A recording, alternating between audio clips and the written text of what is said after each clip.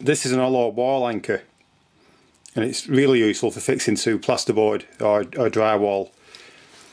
They come in a few different shapes and sizes. At the bottom though you can see one that's suitable for fixing to thin plasterboard, and the one at the top will be used for fixing to a wall that's quite a lot thicker. If you try using that on a normal plasterboard wall, it's not going to work because it'll only tighten up to about there. So if you get a normal piece of plasterboard and use that fixing, it's just not going to pull tight at all. So it's important that you get the correct one. And as you can see, once that's screwed in there, it will pull tight. So I'm just going to give you a quick demo now of how to actually use them. They are a good way of fixing to plasterboard, these, because they do actually leave the threaded hole behind afterwards if you pull the screw out, which is very useful. Some other types of plasterboard fixing, when you remove the screw, the fixing tends to fall behind the cavity and you lose it. But with this particular one, it actually leaves a threaded hole for you to screw back into. So they are pretty useful.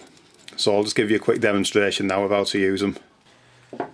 So let's say we wanted to fix this piece of wood to a plasterboard wall. And we're just going to use the two holes here. But what you do is put your piece of wood on.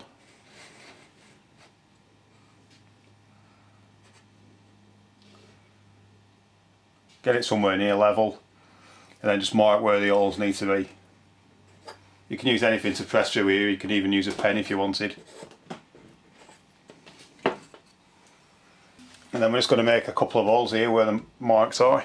Obviously before drilling the hole you would check to make sure that there was no pipes or cables behind there.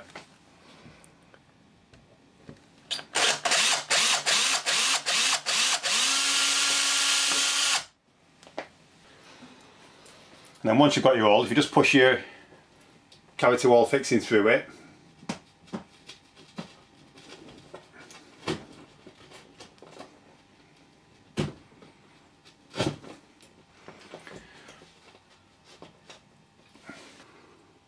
and then if you just look at the end here, there's some little teeth. So when you push that through the hole, you have to push that so that the teeth bite into the plasterboard to stop it from spinning. So once it's in, if you just tighten it up,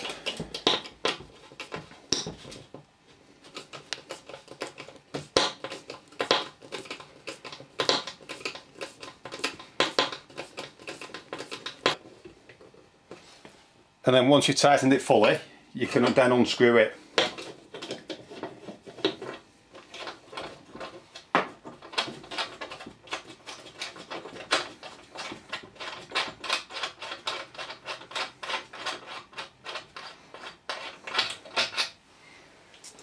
And now you've got a permanently threaded hole in your plasterboard.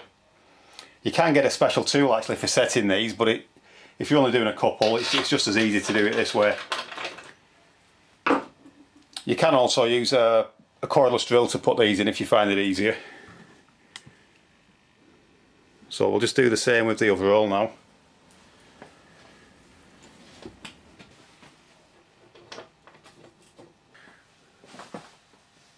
And I've actually zoomed into the back there so that you can actually see what's happening when we tighten the screw up. And this time I'll actually use my drill driver.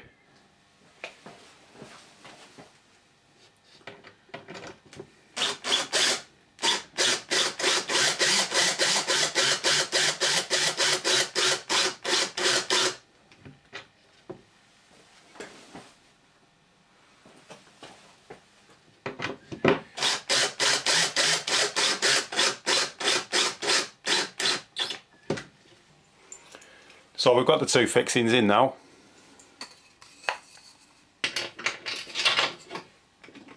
So now all we need to do is put our piece of wood on.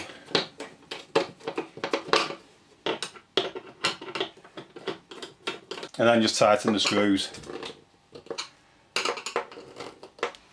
And of course when you remove the screws, the fixings stay in the plasterboard, so they are quite useful.